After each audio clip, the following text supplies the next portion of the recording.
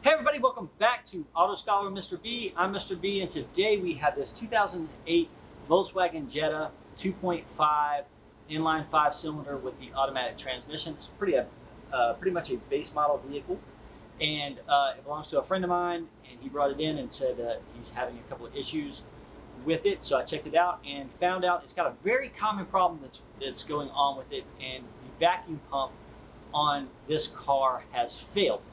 So this car has an external mechanically operated vacuum pump that's bolted to the back of the cylinder head, kind of right near the battery in this area there. And what happens with this is the seals in the vacuum pump go bad, and it can cause a couple of issues. Mainly what people will experience with this are oil leaks, and this the seals where this go can leak engine oil down kind of in between the engine and transmission, and this can be improperly diagnosed as a rear main seal leak. So we get a lot of people that, hey, I just put a rear main seal in and my car is still leaking, and find that it's actually a vacuum pump.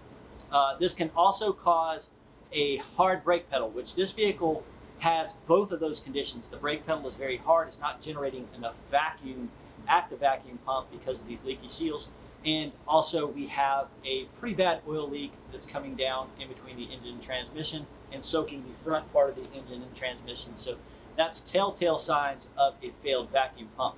So if you go to the shop and get this quoted, and they go by any labor guide, even Volkswagen's labor guide, you're going to get quoted probably 6, 7, 8 hours of labor to do this, because the labor guide and all the instructions, service manual, everything is going to tell you to take the transmission out to replace this part. However, there are tricks around this. And when these first came out, they automatically, even under warranty, started developing these issues. And we quickly found a way around having to pull the transmission out to replace this pump. And the reason why they say to pull the transmission is there's not enough clearance to pull this out without running into the shaft for the shifter on the automatic transmission. So we can actually disassemble this pump inside the engine bay and kind of roll it out over this shift lever that sticks up out of the transmission, the shaft, and we can pull this out, rebuild it, kind of roll it back in, put the seals back in on the outside, and everything will be good to go. So that's what I'm going to show you how to do today on this episode of Auto Scholar with Mr. B. Okay, so what I've already done is I've taken the engine cover off, I've taken the snorkel off. Remember, you have 2 pipes down here you need to take off. Those just come undone. Of course, unclipped your mass airflow meter and your temperature sender right here for your ambient temperature sensor. I've also taken out the battery and the battery tray.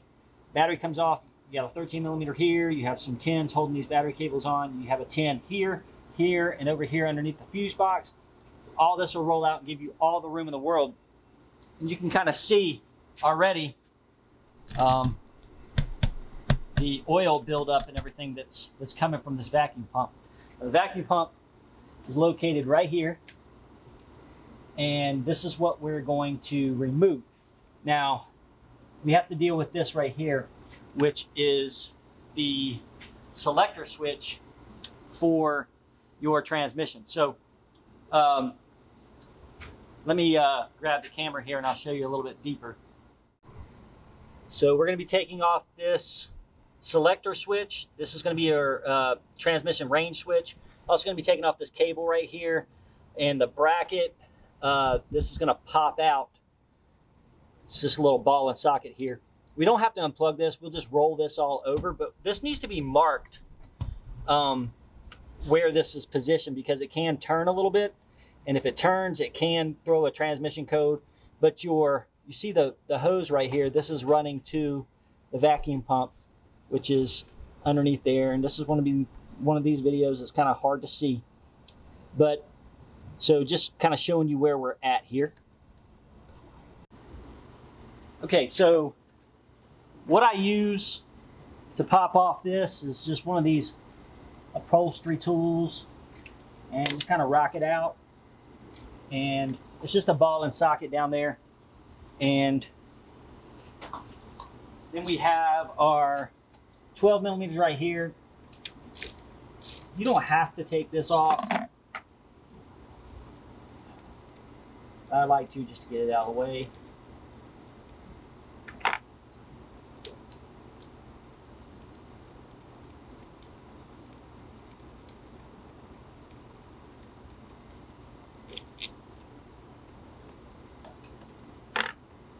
Move this over here. We'll tuck it behind one of these cables here. You have a 12 millimeter down here that goes on the shaft of this. And then you have 2 10s right here. Now, like I said, you need to mark these. So we'll put some, I'll get a chisel or something and put some marks where the middle of this is supposed to be. Either that, if it's clean enough, you can use, you know, touch-up paint or something like that to get in there. You have a 12 millimeter that goes on the top of the shaft.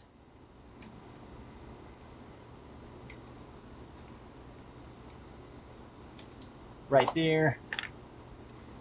And there's a little washer in between the lever and the nut. And then on this, kind of wiggle it a little bit. It's actually notched to where it can only go on there one way. And get that out of the way. And there is a bigger nut down here. I don't know what size this is, but it has a safety catch to keep it from coming loose. And it has these little fingers on it that are bent. And you'll just take you a flathead screwdriver and bend those down. Something kind of thin to get in there.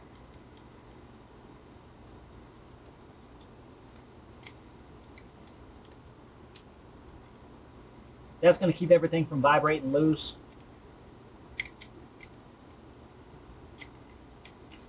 Kind of hard to see down there.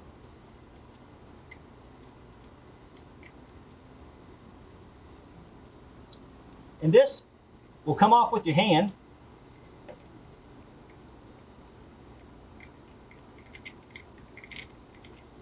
This nut right here will come off with your hand, and you will have that safety catch there, and this is splined. It will go on the shaft only one way. Just remember how all this came out.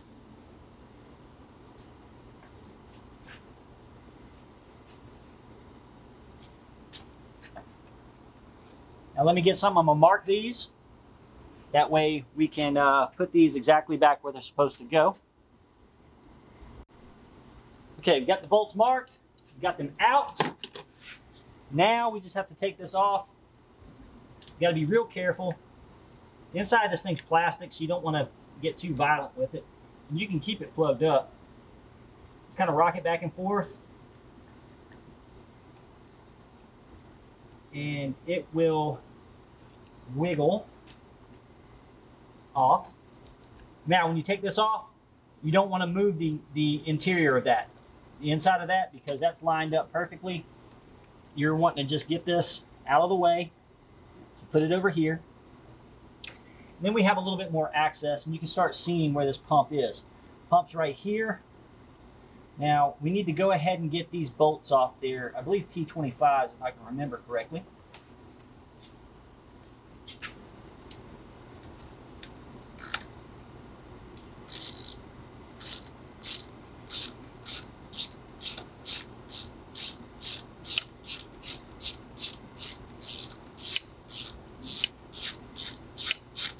They're pretty long bolts, so it'll take a little bit to get out. Probably gonna fast forward past this part.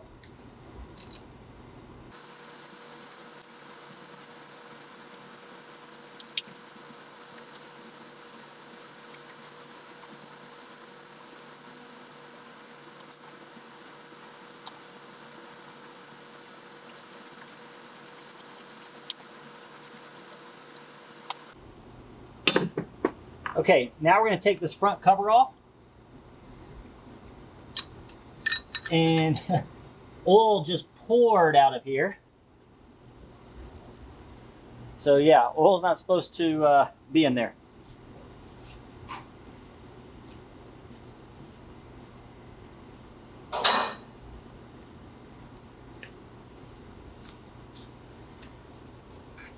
So when you're in there, you're going to see there's a little phenolic plastic piece in here.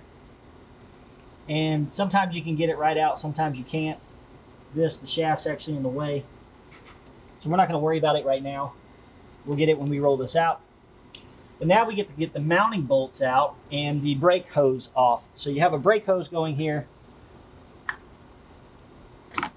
It just pops off, but it has a rubber piece. And as you can see, this rubber piece has actually stayed on this vacuum pump. You need to make sure that that rubber piece gets put back up in there.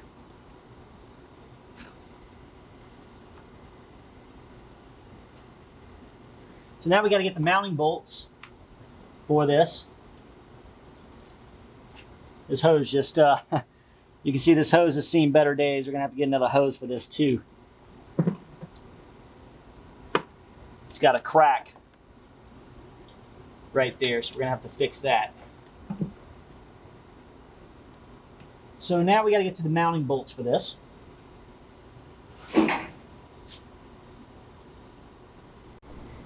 Okay, now we have to go chase the bolts, and we have a T30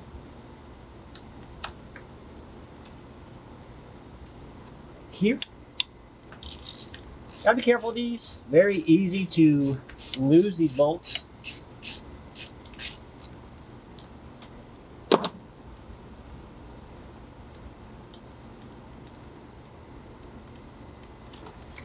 And I suggest just working with your hands. No need for power tools. Just a few little bolts here. Be sure to keep all these bolts separate. You have a 10mm right here that keeps a wiring loom together on the pump. I'm going to go ahead and take that loose.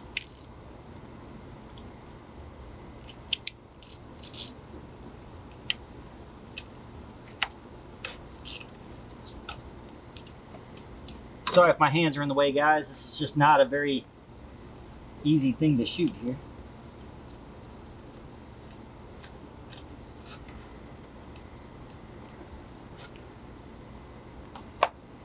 And you kind of have to feel around for the rest of these bolts. There's one right there. It's probably the hardest one I'm going to go after. It's right underneath here. You have to get a fairly long extension, kind of guide it in with your finger. I need a little bit longer extension here. Let's double this one up.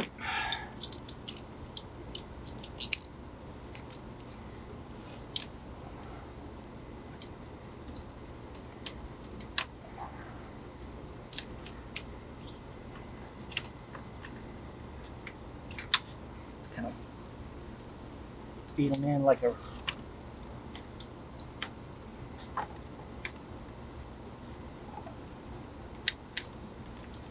this one sucks.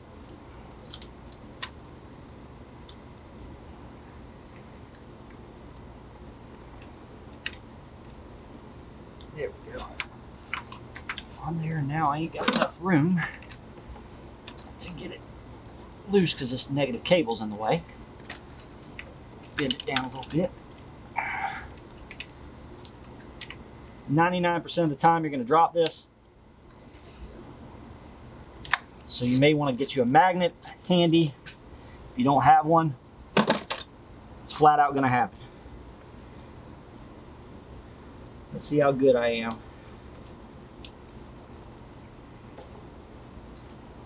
Doesn't help that my hands are pretty much caked with oil at this point.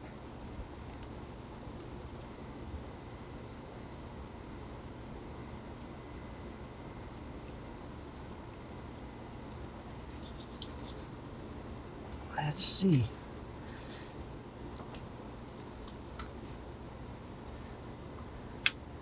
Maybe. Got it. Okay. Whew. That was a tough one.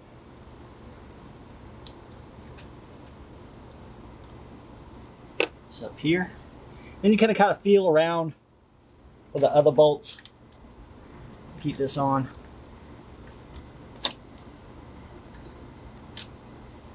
They're not on there that tight.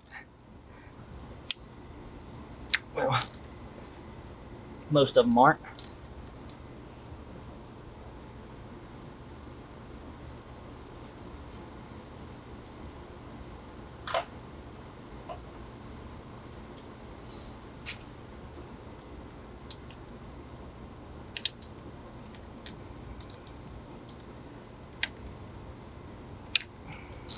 That one was on there pretty good.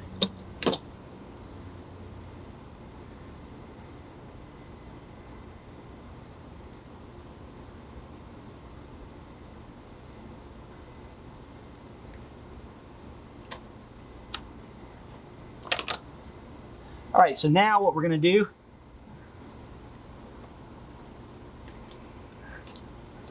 kind of, this hose right here is going to kind of get in the way of pulling this off. Might have to bend it a little bit.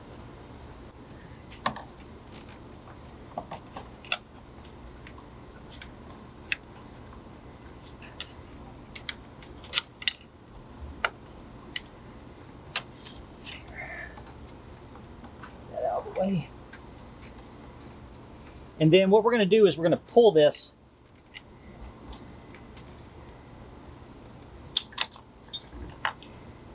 and we're going to roll this over the shaft, okay?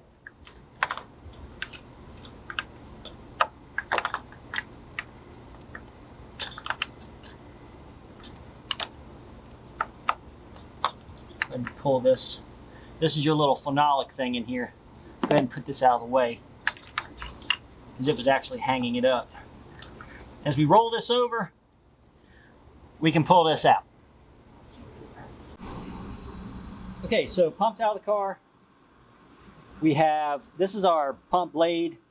This just goes in here, and as the pump circulates, that's how this builds vacuum.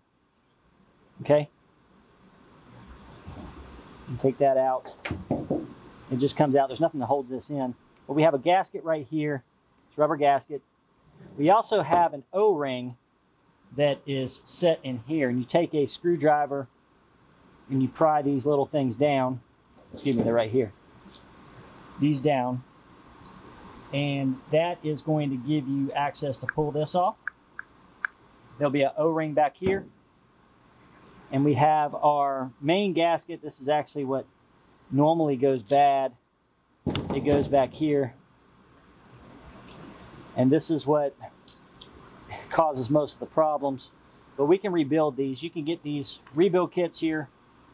Amazon, less than 20 bucks. I think I paid 17 and some change for this.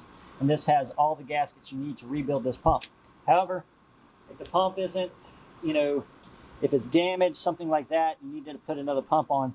All you have to do for the new pump is just take the cover off and roll the new pump in, just like we're going to do on this one.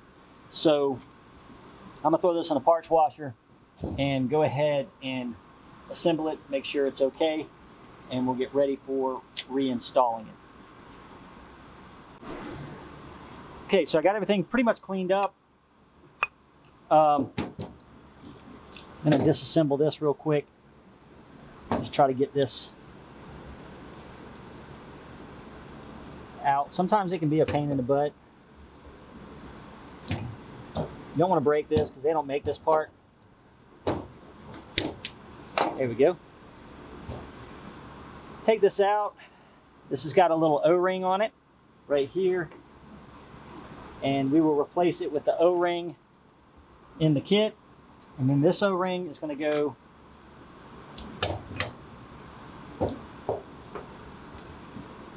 right here. See how brittle this is. Make sure there's no residue or anything in there.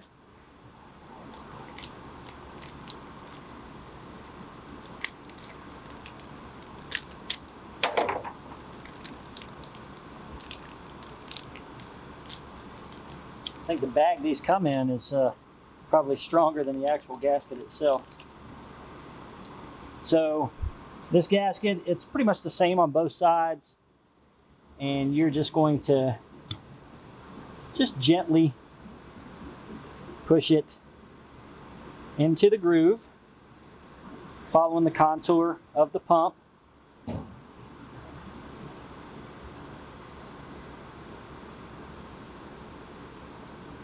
Don't want to stretch it out when you're putting it in.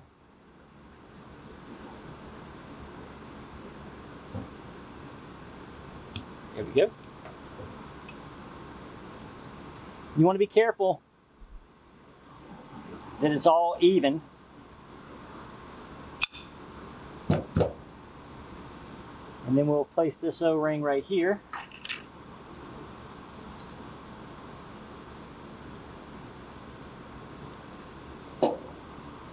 On this nozzle for the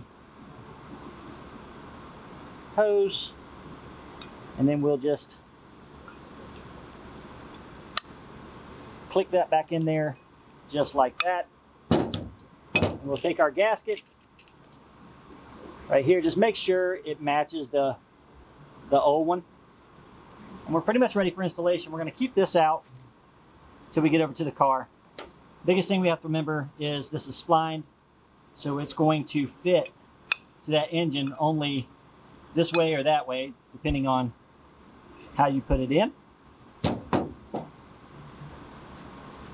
Have to remember to clean off your cover, make sure it's still good to go, it's nothing crazy on it. And we're ready to reinstall. Okay, so we got all our parts cleaned up, got the pump rebuilt. So you have this gasket right here that you have to keep still while you're doing this. It's kind of the hardest part of the job, is to roll this back in and not have this gasket move around. So what we're going to do is we're going to put this over this shaft here. And then all you do is just kind of drop it and it rolls right in. But you have to make sure that that gasket lines up with the holes. And so it's more of a feel thing.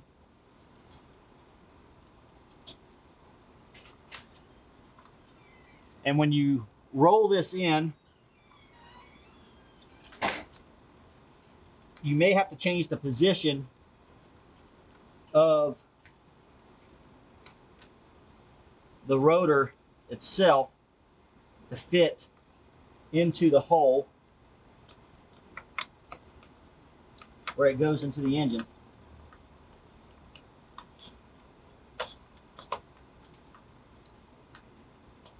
And it's probably the most aggravating part of the job, to make sure that everything lines up properly. The only other way to do this is to pull the transmission out, which no one likes. Make sure the gasket didn't slip any. And there you go. Now all we have to do is bolt it back up, and then we'll put our cover on the outside. Then we just put it back together. You also want to clean this area up, you know, after you put the pump on. You don't want to do it while you have the pump out. You want to cover everything up and just wash this area down to get all this old oil and everything out. And be careful with these bolts, putting them back in. They are very slippery and will fall. So just be careful with that. Of course, you're probably going to need a magnet before this is all over. Okay, everybody, so I'm going to go ahead and put this car back together now. We're just going to put the battery tray and the battery and the air intake and the engine cover and everything back on and give it a spin. Don't forget to also make sure that you put the hose going from the pump to the booster on, and make sure it's leak-free as well. Also, patience is a virtue with this job, so make sure that when you're putting that pump, you're rolling everything back in. You don't forget to put the little blade in there, that phenolic blade. I've done that before. I forgot to put the blade in. Also, make sure when you're tightening things up, everything's fitting flush against the engine. It's not cocked, it's not sideways, anything like that. That's going to cause a lot of problems. And make sure that the rotor is flush on the inside of the pump before you put the cover on. If anything in there is not correct, it is going to cause a serious problem. So make sure, take your time, okay? All right, so that's it for Auto Scholar with Mr. B today. Remember to like the video and, of course, subscribe to the channel. We'll see you next time.